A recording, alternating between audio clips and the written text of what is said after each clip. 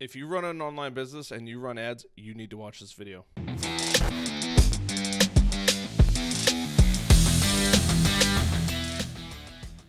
Hey, what is up, guys? It is Harrison Barron, the Millennial Entrepreneur. Now, in this video, like I said, if you're a online business owner, so if you sell any products online and you run ads to those products, heck, even if you don't run ads to those products, but you have those people's email addresses, this is going to be the video for you. So let me preface this video. I was working with a client. They do a couple $1 million in revenue every single year, and we were drilling down on their data. So it was a really interesting experience because a lot of people, I think, don't really go down and drill down into the data. And this is something that I actually learned directly from a Facebook employee who was running ads. And they basically said the biggest companies do a lot more drilling down than they do focusing on the products that they sell, right? Because they already have a product that works, but they need to figure out how to get that product in front of more people. And I want to show you guys the exact process that we started using that has transformed businesses, and something that I've started to do more and more in not only my business alone, but other clients of ours at my agency. And it has worked so incredibly well.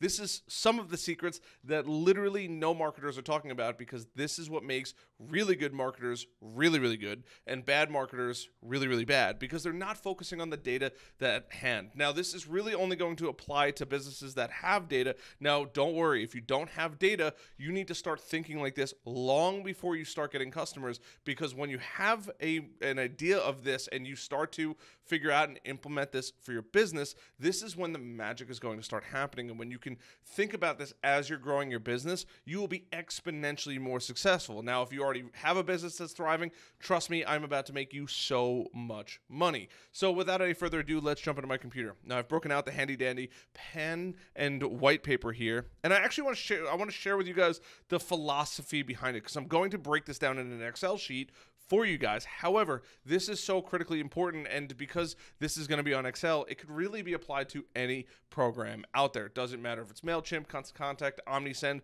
doesn't matter what CRM you have.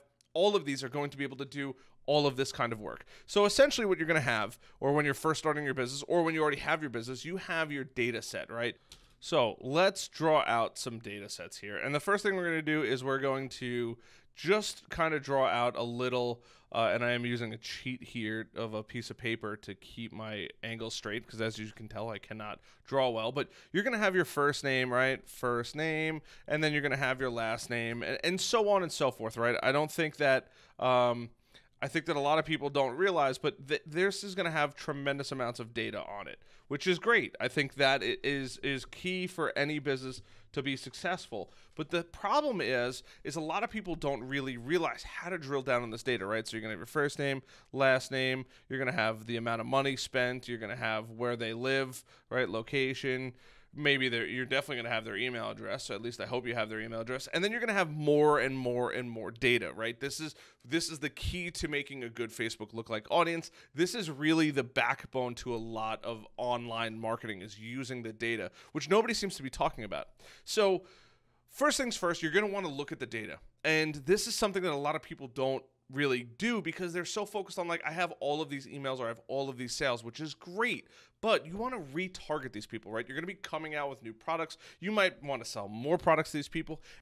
So the goal is really to find the magic involved in here. So our job, right, as marketers, or if you're looking to grow your business, is actually find out the magic across a handful of these categories. Now, these are going to be where you can start to then retarget your marketing efforts. And this is where the big money is. I mean, the big money, because if you could figure out how to get in front of these people over and over and over again, right?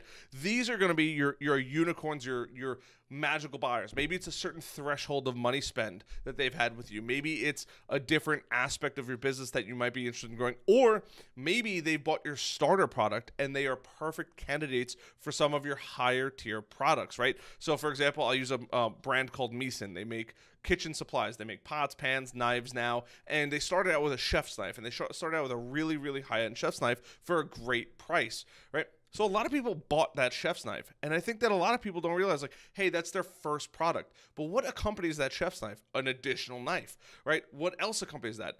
different either cutting utensils. So maybe that's steak knives. That could be a paring knife that they offer. Maybe it's a bread cutting knife, a slicing knife.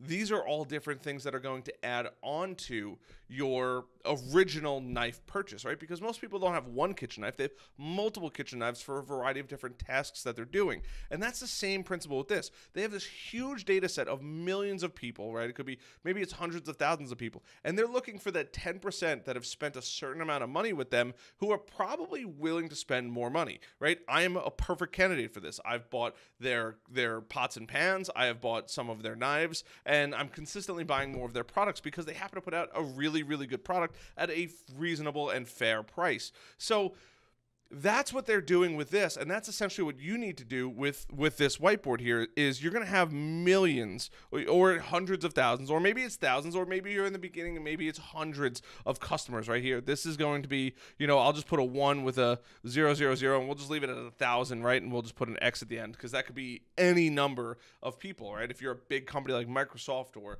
maybe it's Best Buy, they're going to have millions of lines of customer data, right? What they've bought, I mean, every single transaction, what's moved out the door, who's bought it, when they bought it, potentially even serial numbers. But your goal is to figure out the criteria that you're actually looking for when it comes to your data. And really, once again, you're looking for this unicorn set. So maybe it's a customer that has spent a certain threshold of money, right? This is huge.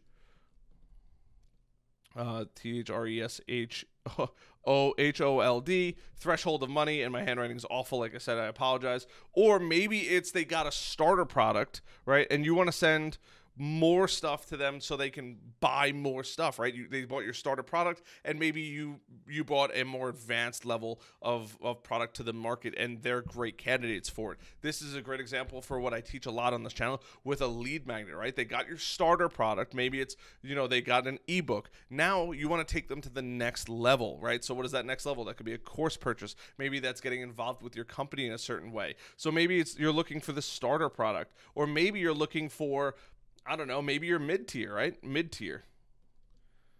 And maybe there's a potential for an upsell at the mid-tier level. Or maybe they're your premium customers, right, that spend X amount of dollars, which is exponentially more than everybody else. So this premium person is looking for another premium product that you can then sell them, right? So these are all really good places to start. And when you start to think about your data, because everybody is going to be in here, right? So if I do Harrison, right, I'll just do Harry, B, and I spent, maybe it's $1,000, right, for this number. My location is currently in North Carolina, and my email is hb@gmail.com, right? So there's going to be hundreds of other people, but maybe your premium is $1,000 for a purchase, or maybe the minimum threshold for anybody that could buy more stuff is $1,000. But maybe your starter package is the $1,000, right? I bought the base product. We all know that an Arizona iced tea at your local gas station is going to be 99 cents, $1.08 after tax. And if you wanted to just target all of those people, let's just say you had their contact information on all of those purchases, then you could run an ad saying, hey, you know what? We have a $2 drink or a $3 tea that is better than, or maybe not better than, but is comparable to Arizona iced tea, because Arizona iced tea is so cheap, right? Or maybe you just want to let that person know, hey, you got a new flavor of Arizona iced tea, and maybe that is the majority of your market, right? Or maybe it is that threshold that they're hitting, where they're hitting a premium product. So I actually want to go into an Excel sheet. Now, I found this Excel sheet online. I did manipulate it a little bit to give you some more realistic information here, but I want to show you guys really the process that you need to go through in order to have a really, really successful kind of narrowing down campaign, where then you could take these people, cherry pick them out, and say, hey, you know what?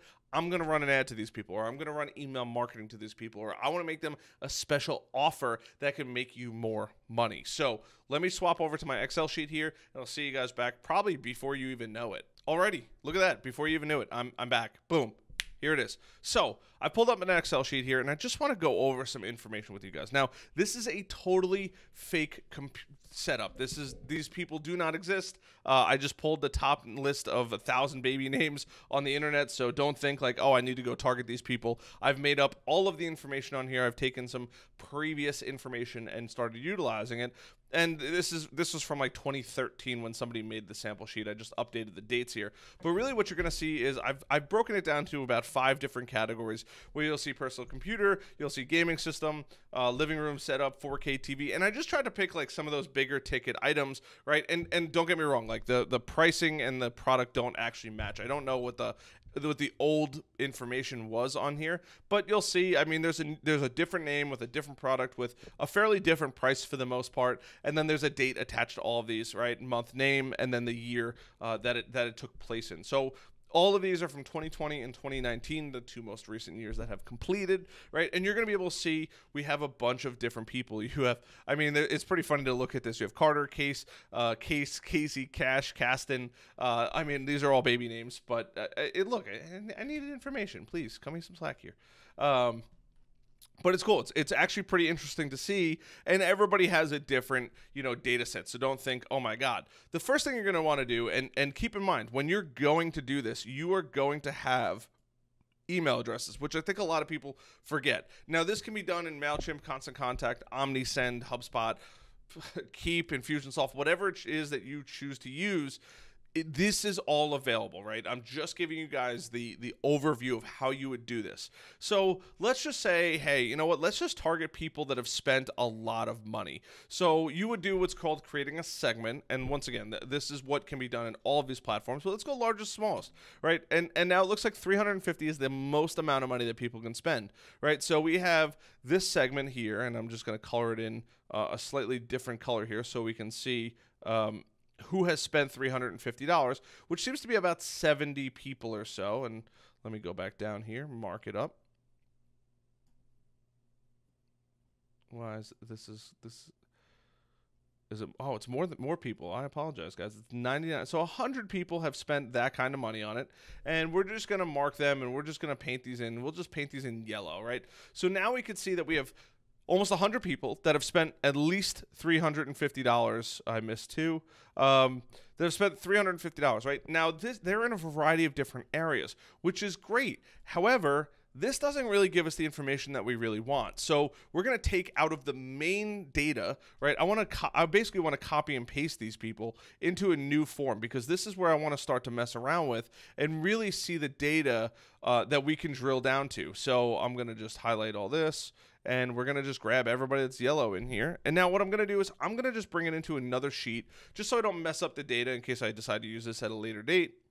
And now we have all of our information, right? So I'm just making sure that this is easily legible. And now the cool part is we have everybody's name, right, who is associated with these items, right? And the interesting part is now is looking at it and saying, okay, great. Well, now we have a product, right? We have a sale price. We have a date. We have a month. We have a year. But what if I wanted to just target 4K TVs, right? So let's just drill down here, and then we'll go in, we'll do a sort here, and the sort should be up here, A to Z, expand the section, and now we have 4K TVs, which is awesome. So now we know that this subset of people have bought 4K TVs and are high spenders. And this is where I think a lot of companies really start to go wrong, where they don't quite understand, hey, let's look at the data, right? We started out with a tremendous amount of information, right? We started out with specifically 701 people, right? Or 700 people on this data set. And out of that 700 people,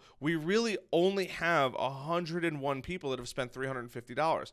Now, the craziest part is out of that 700 people, we really only have 20 people that have bought a 4K TV and spent $350. Now, this would obviously be probably a bit more money, although they do have TVs at $450. Or $350. But the crazy part is now I could go and take this data, right? You're going to have your @ sign here, and we're just going to take an @ sign, and is it going to let me do an @ sign? Yes, it will. And we're just going to grab all of these, and these in theory would have email addresses attached to them. Now, the cool part is I can take this information and I can then copy these emails. I could copy actually all of this information into Facebook and say, hey, I want a lookalike audience, right? And Facebook will go in and try to figure out the commonalities between all of these people on Facebook. And this is how you'd run a targeted ad. Then you could take this data and you could do whatever you want with it. So these people are probably prime candidates for an 8K TV when it comes out, because they've already spent a threshold of $350 for this example, right? But realistically, there's people that are out there spending, you know, $1,000, $2,000 on a $2,000 4K TV, right? These people are probably going to be the people that want an 8K TV when 8K becomes a little more popular. So Best Buy or Amazon Online or Walmart or Costco is probably going to send out an email to these people that just says, hey, the newest TV is here. Come check it out. And this is going to be the most powerful part, because now you can segregate these people and say, hey, these people are really good candidates for, you know, for 4 or 8K TVs, right? So we'll just do 8K really quick over here. And that's the craziest part, is now you can take these people and you can then bring them and say, hey, you know what? I want to tackle all of these people. And now you have an email marketing plan for that. And the same process goes on and on, right? So now we have Benjamin all the way down to Weston, right, who bought a gaming system. And maybe we're just going to keep those @ signs going here. Better yet, let me just let me bring this in, and we'll copy them down. Oh, it even brings the red. Beautiful. Right, so this is going to go all the way down, but what I'm really curious to know is these gaming systems, and maybe they want the newest PS5, or maybe it's the Xbox. I don't even know. Xbox One, I think it is. I don't know. I haven't played console in years. But this is the cool part, right? So maybe they're good target markets for letting them know, right? The agency or the company selling this and saying, hey, these are the best systems out there. So maybe it's PS5 or the new Xbox. It labeled the Xboxes, but maybe there's an Xbox 10 out there. And you could then take this information and say, hey, we know that Benjamin, Desmond, Eduardo, Graham, I don't know how to say that, Hunter, Josiel, Landon, I don't know how to say that, Moyes, all want to buy these systems. And then you take this data, once again, and you would plug this directly into Facebook and let Facebook know, hey, I want to target these people with one specific gaming ad, and that's it, right? And that ad is to get them to take out their wallets, right? This beautiful thing right here, and go spend money with this company. And this is the process of driving down data, right? And I'm not just saying you need to focus on the high earners. There's a lot of data in here that we could go into and say, hey, you know what? I'm really interested. Maybe it's these people that spent $7, right? Or maybe it's people that never bought ever, right? This is a whole nother segment of people that we could then go into. So let's go smallest to largest, right? And let's look at these people up here. Now, these people over here have, you know, Adonis, Alex, Ali. I mean, I think this is probably the order that I did it in. But, you know, Carter, Caden, Colt, right? All of these people have never spent money, right? But they put in their information on one of these products, and maybe at some point or another they were interested in buying these products. So you might be able to say, hey, you know what? We know that you were interested in a gaming system or a 4K TV, right? Same exact process. You're going to drag all these people out, and in this there happens to only be 68, but we're going to just drop them in here, right? And we know that they haven't spent any money yet, which is totally fine. And what we can do now is we can take this data and say, okay, great. Well, let's see how many people in here, right? Let's sort this out, and we can do, better yet, find and select, sort A to Z, expand the section. And now we know that Adonis, Elise, Finley, Isaiah, Rylan, I like that name, that's cool, Steven, and Zane all are interested in 4K TVs. But maybe because they didn't have the finances. So maybe sending them an ad, right, that targets these people with a lower priced item. So then once again, we do the exact same process all over again. So we're going to do an ad sign here, and then we're just going to take that ad sign, we're going to drag it all the way down, and then maybe we could pitch these people, maybe it's just a regular 1080p TV, and we can pitch these people over and over and over again with the 1086p TV. But we can pitch these people over and over and over again on Facebook ads or on email marketing. And this is where the data is. And anyone that's telling you otherwise is probably not doing this, because big companies are spending millions and millions of dollars focusing on this data, right? This is a totally made up data set. I literally grabbed it online. But I mean, this is what people are doing, right? There's companies out there, Dell, Best Buy, I mean, Costco. Oh, you'd probably be surprised how many companies out there have this massive data set.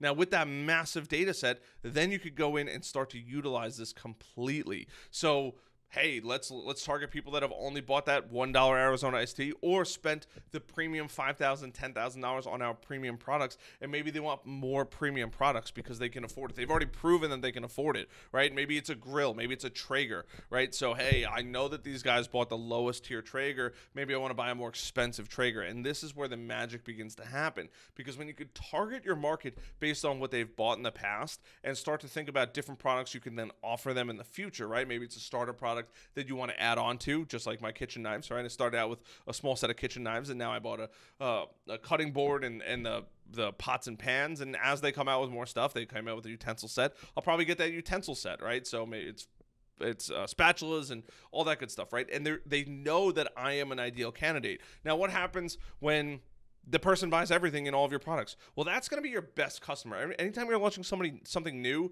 they should be the first ones to know about it because they're a loyal customer. They've spent so much money with you, and don't feel afraid to give a small discount to these people. These people are going to be your most loyal customers, right? They always appreciate it. Meeson always sends me a coupon. Now, they're probably sending it out to thousands of other people as well, but they're sending it out to me because they know that I'm willing to spend the money on it. So this is the way your mind has to begin to think in order to succeed and grow with either ads or just email marketing and understanding the data that you have at hand.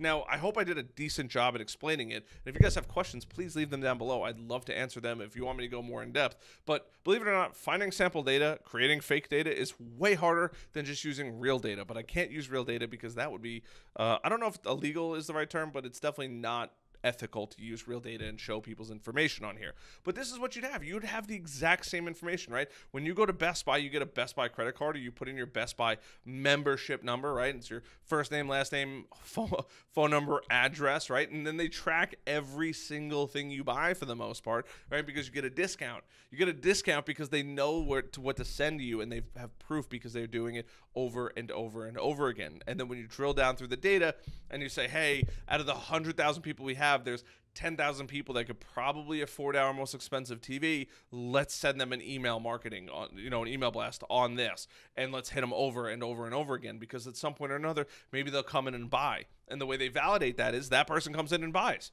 right? Or the way you'd validate this is those people are clicking on your Facebook ads and then visiting your website and buying the products you put in front of them. This is how it all works. This is how the big companies, the 7, 8, 9 figure agencies, or I shouldn't say agencies, companies are leveraging their data to make extreme amounts of money. And don't think it has to be thousands of dollars, right? Walmart is doing this too with hundreds of dollars or dollars, right? Hey, you might not be a big spender at Walmart. That's okay. They're going to send you stuff that they think is in your ballpark, right? And this is the game of kind of data science and data drilling and going down and digging deeper and deeper into finding those little nuggets of saying, hey, out of the 1,000 people, we found 7 people that are probably good for a lower end TV, right? Now they're going to take their money out of their wallet, right, and go spend it with you. And that is how these companies make such incredible amounts of money. And they can do it over and over and over again. It becomes repeatable. And on top of that, you can take this data, put it in Facebook, and say, hey, I want to target this subset on this subset on this subset on this, and that is going to be the data that is going to make your company go from one level to the next level by far, especially if you have really good data. So never get rid of data. Data is always going to help you, especially if they bought years ago. Maybe they're interested in buying again. Maybe you came out with a revolutionary product. These are all things that you can do to help grow your company at an exponential level. So I hope this video helps. I hope you guys enjoyed this. If you guys did, please hit that like button, hit that subscribe button, little notification bell. I really appreciate it, and I'll see you guys later.